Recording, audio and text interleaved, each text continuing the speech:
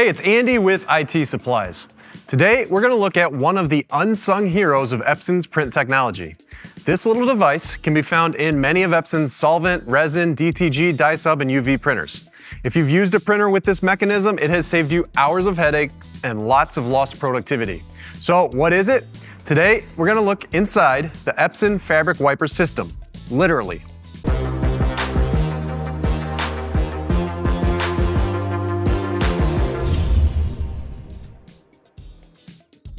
The first fabric wiper system that I can remember Epson offering was on the S40, S60, and S80 printers, their Solvent S series, and they're still out today.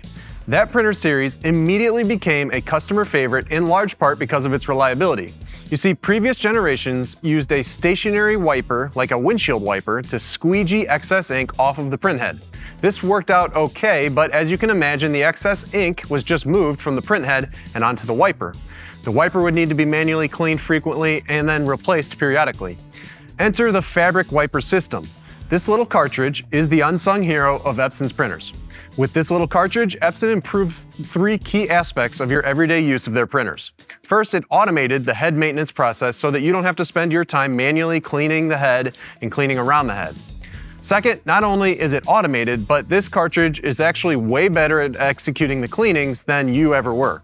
Sorry, but it's the truth. It doesn't smudge ink between the channels or rub up against nozzles accidentally with its fat fingers. This means better lifetime longevity out of the print head. And finally, because it's automatically addressing the print head between jobs, it saves you money in the form of the ink and paper that you would waste in cleanings or in ruined prints.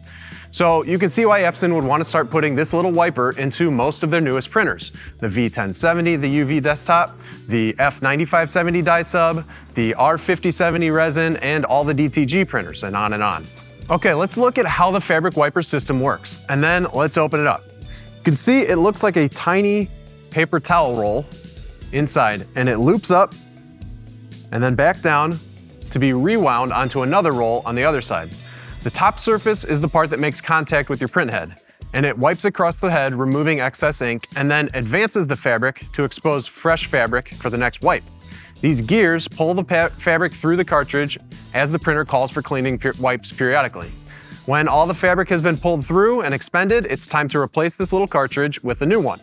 So now we're going to see how much fabric is in this little guy, and this is the time when you can pause the video and submit your guesses in the comments below. I could see it being like 3 feet or 30 feet. I don't know, place your bets. Here we go. All right, here we go.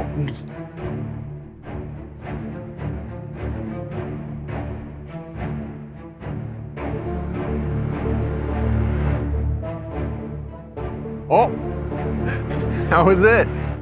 Okay, what's the verdict? 14 feet.